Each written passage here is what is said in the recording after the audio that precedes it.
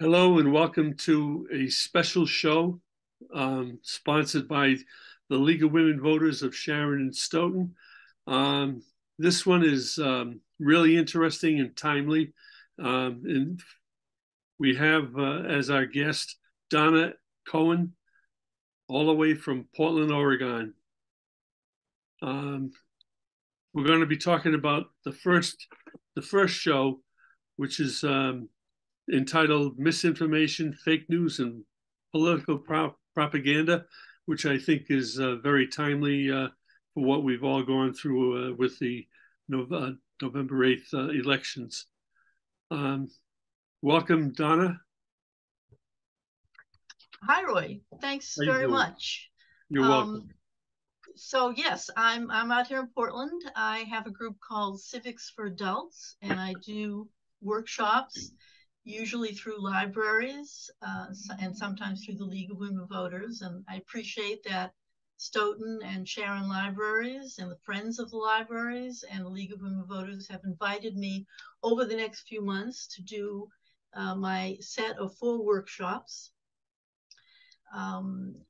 Just as an aside, I was born and raised in Boston, so I have a real connection with this part of the country. I actually have some slides that reflect all 4 of the workshops that I do, so that you can get a little bit of a taste of what's coming up. I developed these because, number one, I saw a need for more civic literacy and critical thinking skills. I am a former teacher and librarian, so I felt it was within my wheelhouse, and it was just something that I felt moved to do. So I think I'll start with some slides here, Roy, if that sounds good to you. Yeah, that's fine. We can start with your slides and also start to describe the first show. Okay, so the slides are not in order, starting with the first one. So if you want me to jump to that, I can do that. Do you want me to reorder these to start with the last one, which is the first workshop, that is? Well, I would say that if we can just get into the meat of what the first one is, the misinformation, fake news, and political propaganda. Let's get into that and not worry too much about your slides. I think your information will more than cover that. Okay. Well, let me drop right down here to that slide. Okay. And I will share that. So this is often the first workshop that I start with because it really is key to everything else.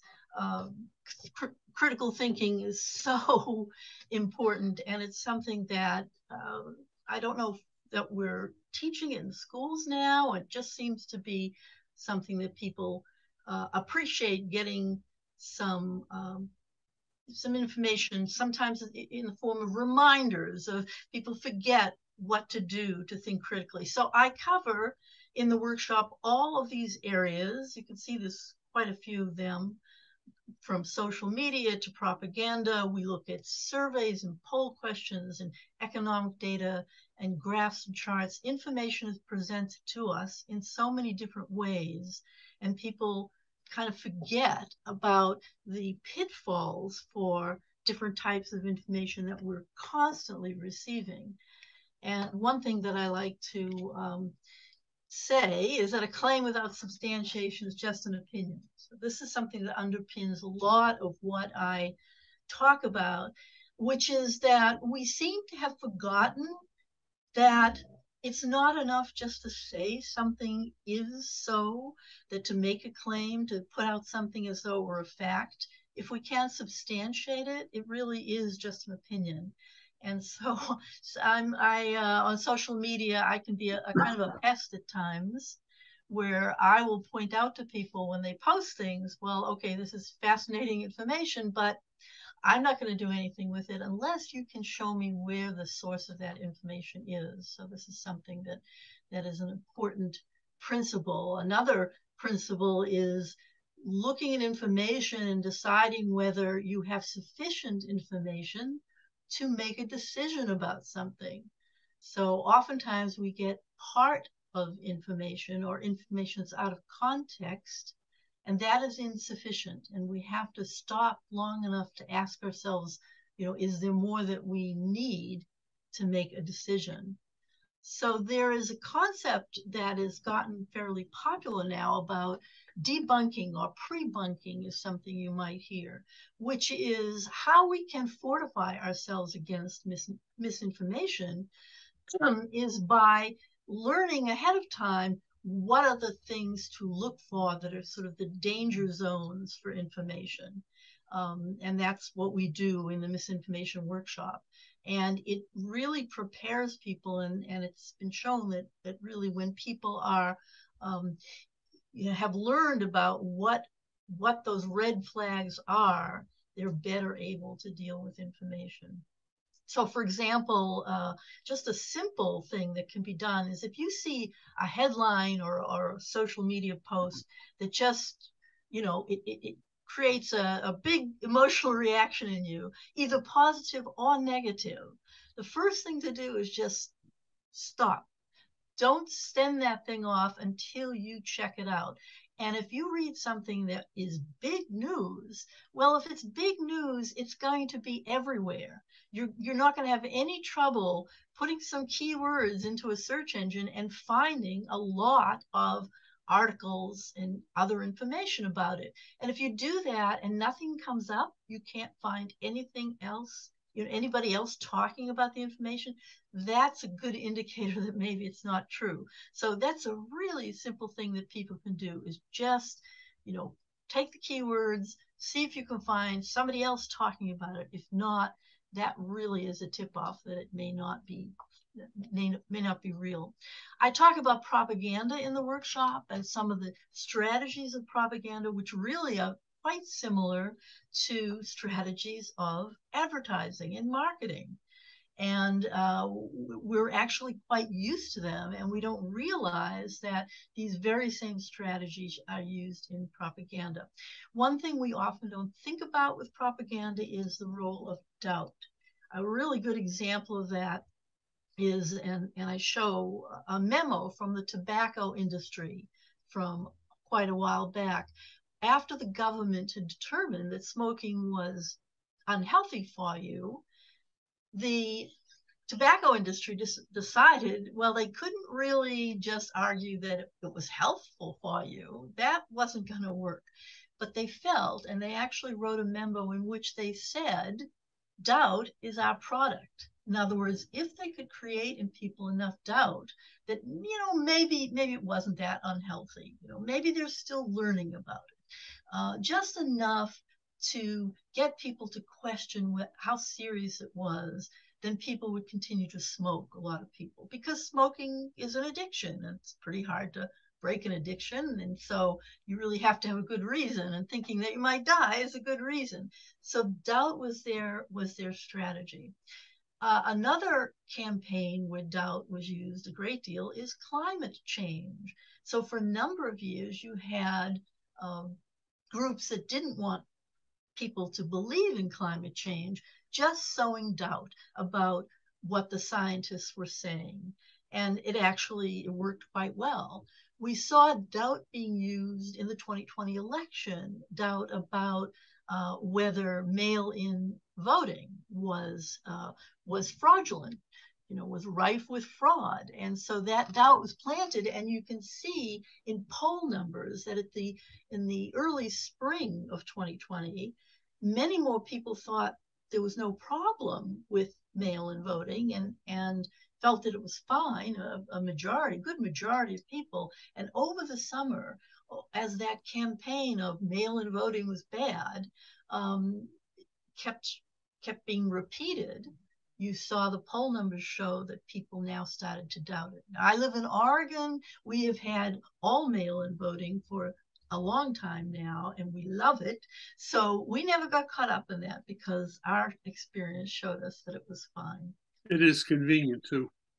It is so convenient. You know, I sit at my dining room table and I have all my materials about the election in front of me. If I have any questions, I'm just doing my research, very relaxed, and it's really a wonderful, wonderful approach. So it was interesting as an Oregonian. I think that, Donna, if I might ask, Yes, yes, by all means. the former President Trump, he started to send out misinformation about voter fraud and all the bad things before the election was even held a couple of years Yes, ago. yes. There's an awful lot of that propaganda going on. If you study, if you're a TV watcher and you watch CNN and compare it to Fox, they're totally different. But one of them, I believe, is really full of misinformation. So I think your presentation should be very, very interesting. Um, I have and, another example, I think one more slide here related to the misinformation workshop. I do cover a great deal of territory, which of course I can't show now because this is just a short interview, but I just thought I would highlight a few things to give a flavor, and that is economic data. So I've started to incorporate economic data into the misinformation workshop because when we talk about the economy, and we know, how we view, quote, the economy can determine how we vote. It can determine how we view political events and how we feel about political policies. So I like to kind of point out that some about the measures that we now use to tell us whether we have a good economy. The measures, it's not that the measures are wrong, it's that they are incomplete. So as an example, we will hear, oh, our GDP is going up. We have good GDP, so the economy is good. Well, as this chart from the Federal Reserve shows us, there was a time that when GDP increased, so did people's incomes. So to be able to say, wow, the GDP is improving, that's a good sign for people generally, it was valuable information. Now GDP and people's incomes have really gone in different directions. So an improvement in GDP for a number of reasons, globalization, the financialization of our economy and so forth, to say that GDP is increased isn't necessarily saying the same thing as the economy is good for average people. So this is, as I say, there's a great range of things that I discuss to kind of show where we need to be more alert, thinking more strategically and more deeply about the information that we come in contact with. what made you consider putting out a series like these? I'm interested in all these topics, and I just saw a need. If I can go back to one of my earliest slides, which talks about civic literacy and democracy in general. How about if I do that? I'm just gonna zip back here right to the beginning. So in the Constitution workshop, the first thing I actually talk about, you can see the different topics, and it's again quite a range. I start by just talking about democracy in general and how different groups like the Economist Intelligence Unit, the Freedom House, and so forth, measure democracy worldwide, and how our country, and some other democracies have actually gone backwards. We're less democratic than we used to be. And I think that's really important for people to understand. And related to that, I talk a little bit about civic literacy and how poor, unfortunately, in our country civic literacy is. So for example, here you can see that as far as knowing the three branches of the federal government, 56% of folks know that. Actually, this is a big improvement in the last 3 years or so. Used to be about 35%. Unfortunately, the improvement is because of problems we've had in our country, but it has made people more aware of things like the three branches of government. Although, as you can see, we still have a lot of people that don't know that. So how do we make, in a democracy, it's all about us making decisions, right? It's self-governance. How do we make decisions if we do not understand the basics of how our country and how our government and how our political system works? And sad to say, there's somebody in Congress right now that does not know what the three branches of the federal government are. So that's something that I just like to point out. But they keep getting reelected. And they keep, well, and that has to do with gerrymandering, which I actually have a slide related to that. If you'd like to see that, I'll just quickly go through these other slides that highlight a few aspects of the workshops. Shall I do that? Go ahead. So in the Constitutional Workshop, we go through the creation of the Constitution, the Bill of Rights, the interpretation of the Constitution, and there's some real surprises there. So, for example, the Bill of Rights, everybody just kind of takes that for granted. Well, Bill of Rights, we wrote them and they applied to everything, you know, all our governments. And in fact, the Bill of Rights only applied to federal law when it was written. And it has taken centuries, actually, to the point where most of it applies now also to state law. So, for example, you know, the First Amendment, freedom of religion. Well, if somebody is running for federal office, religion is not a qualification, right? You don't have to be of a certain religion. But for state offices, for many, many years, in fact, up until the 1960s, there were laws that said in various states that you had to be of a certain religion or you had to have a belief in God, just things related to a lack of religious freedom that was perfectly legal and was not against the Bill of Rights because, again, the Bill of Rights only applied to federal laws. So little by little, individually, and in some cases, individual parts of the first 10 amendments were applied to state law. As I say, in 1960s, when they said, you know, there can't be a religious test for either a federal or a state office. So we go through the history, and then we look in the last part of a very, very important and significant area of the Constitution, which is, do we have a representative government? If our government was meant to be representative, do we in fact have that? And we look at that from a number of factors.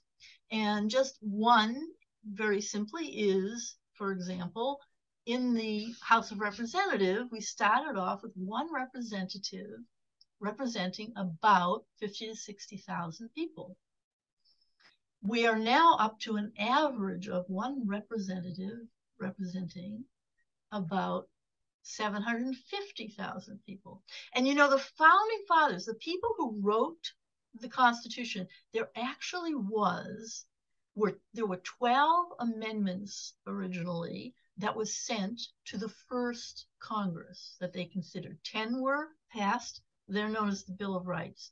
But there was the First Amendment was not what we know as the First Amendment.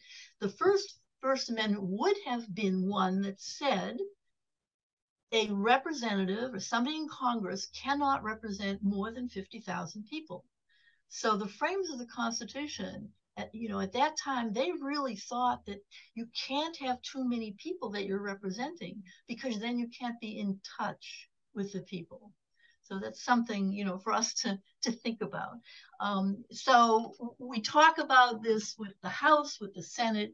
We talk about disproportionality in the Senate for other reasons as well. And we really just need to take a hard look at whether Congress is representing us along these parameters. And if not, if we decide not, then what can we do about that? So. Right. Well, Donna, let me ask you this. Yes. We only have a short amount of time that we can discuss this, and it sounds like you're giving away a lot of what you're going to discuss with your first presentation, Civics for Adults. How long is each presentation? Half hour? No, each presentation is an hour, about an hour, and then we have about a half an hour discussion. And the discussion time is fascinating. It's really wonderful to hear what people have to say and the questions they have and the sharing of ideas. So it's an hour of intense, content-rich information related to each of the topics. And I'm sure that you get some individuals who want to challenge you just for the sake of proving that they're smart as you are. Well, that does happen, but I have to say, in most cases, people are really quite pleased at what they've heard. And even folks who are really pretty well versed in a lot of this find something that's new to them, something they didn't realize, they didn't know, or maybe they knew it at one time and had forgotten it. And it's like, oh, I'm so glad to be reminded about that. So the feedback generally has been really, really positive. And I mean, in one case, I will say it was kind of funny, and it kind of tells me I'm really on the right track here. I did a constitutional workshop one time, and at the end, again, the vast majority of the audience was really pleased. There was one person who thought I was far too much on the right, and one person who thought I was far too much on the left. So I sort of thought, okay, I must be doing something right if you know these two folks just had totally different visions of what had happened, but everybody else was pretty satisfied. So not too much challenging. Okay, each of your presentations are limited as far as the numbers of audience participation. Well, 60, that way we can have a discussion that's, you know, sort of we can handle reasonably with that number of people. So you're limited to the first 60 people who seek Yes, tickets. Those are the ones that correct. you bring in. Okay. And Roy, could I just mention, we don't have time to go look at any slides, but let me just mention what the other two workshops are, especially because one of them is going to be then the one in January, and that is Citizen Activism 101. And in that workshop, we look at some historical issues with our country, how we got through them. We look at a whole variety of ways to be engaged. A lot of people think, oh, I can either go out in the street and protest or I can run for office. And there's a slew of things in between those two ends of the continuum. And then we also look at how to track legislation in the Massachusetts legislature. We'll look at that. So, and how to go to your governing bodies and speak to them, how to lobby.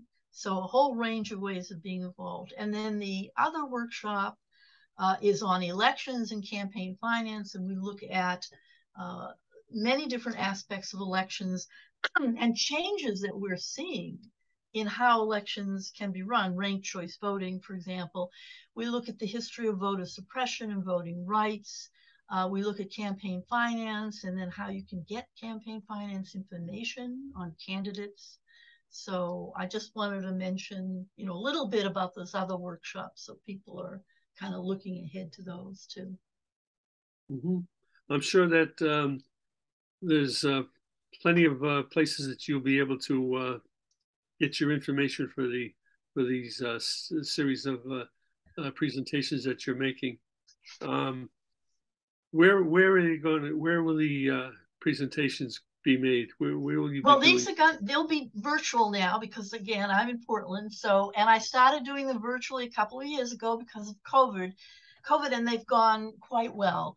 Let me mention that on my website, and these are free to download for anybody, I have comprehensive reading lists for each of the workshops at my website, civicthinker.info, under resources. Feel free to download them. There's some really good information there. Repeat that, your website again. The website is Civic Thinker, one word, civicthinker.info, Yep. INFO. So www.civicthinker.info under the resources section. All right, that sounds great. Do you think that the talks might change how people look at the political system? The goal of my workshops, the goal of Civics for Adults is to increase people's knowledge, and by demystifying a lot of things, help people to become more engaged. And I think that does happen. A woman took my activism workshop one time. She was toying with the idea of running for office, the school board. She took the workshop. She actually did run and win. And I've had people who have followed legislation and given testimony then in the state legislatures after taking my workshops. So really the whole goal here is to get people to feel more comfortable about being involved, because if we're not involved, we don't have a democracy. Okay. How much influence do you think the fake news that people are being subjected to? How much influence does the fake news have on the end results?